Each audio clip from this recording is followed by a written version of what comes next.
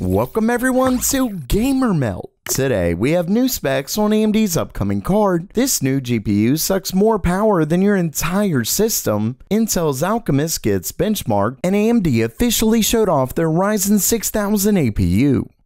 Okay, it's news time, and first up for today, we have some new specs on one of AMD's upcoming GPUs. Of course, both Intel, Nvidia, and AMD are expected to announce new graphics cards at CES, and I'll be going over another one of those in a minute. But first, we have a really interesting report on the RX 6500 XT. In a news story from Video Cards, they received some information on the upcoming card, starting with a boost clock at a pretty unbelievable 2815 MHz and the game clock at 2610.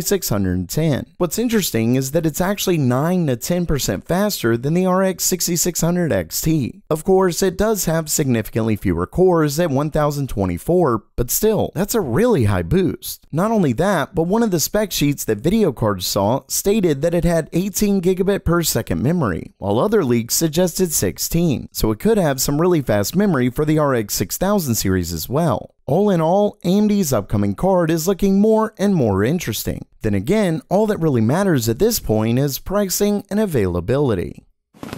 It's the new year, and that means making goals, though sticking to them is tough. Luckily, starting your career in the STEM field has never been easier with this video sponsor, Brilliant, the incredible online learning platform that was built from the ground up to teach the STEM field. And because of that, Brilliant teaches you the right way. I'm talking by actually showing you with fun, interactive lessons. Whether that's on your smart device or on their website, Brilliant's a great way to learn wherever you are. Plus, Brilliant's constantly updating their courses to make them even better. They're the place I trust to learn the STEM field, and I know you'll find them amazing as well. So don't wait and visit brilliant.org/gamermeld to get started for free. And for a limited time, the first 200 of you who click the link get 20% off the annual premium. So check that out today.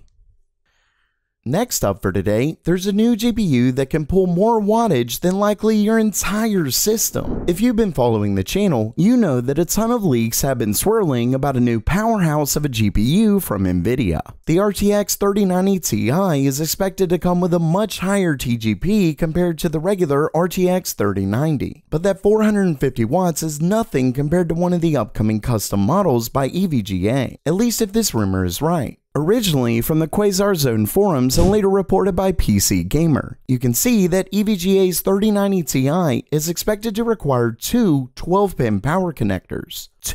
Power supply makers have only just recently began offering 12-pin connectors, and that's only one. To get two, I guess you'll just need to use a bunch of 8-pin connectors with adapters. Either way, this configuration gets you a whopping 1275 watts of power. Of course, just because it can pull that much power doesn't mean it will, but the fact that it includes two would mean it needs at least more than one. And according to ASUS, the 3090 itself can already get up to 900 watts, so this almost doesn't seem all that unbelievable. All I can say is, if you live in the US, you may need to get familiar with your circuit breaker.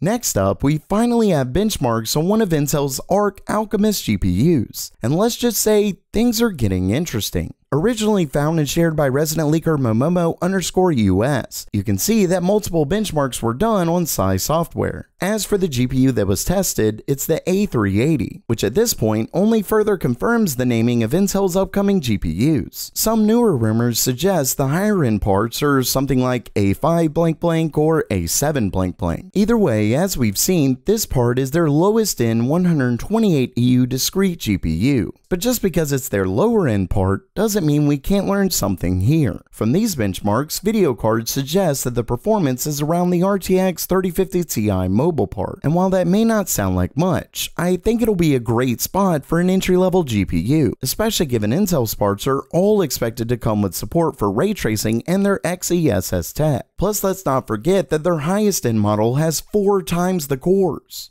At the end of the day, Intel's upcoming GPUs are looking nicer and nicer. Let's just hope they're able to make enough to keep the price at MSRP.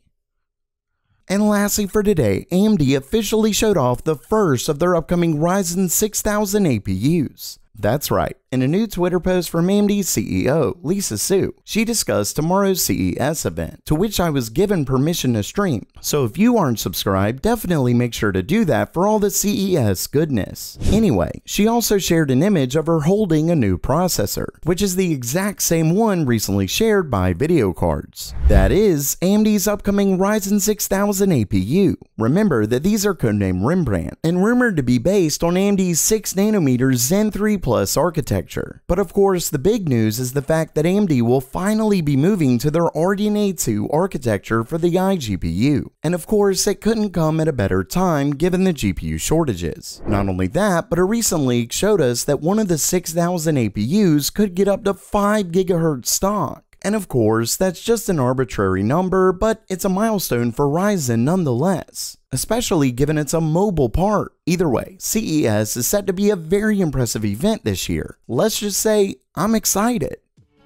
So while that does it for today, are you excited for AMD's upcoming APUs? Or let me know what you're most excited for at CES in the comments below. And if you liked the video, please subscribe. And as always, have a great day!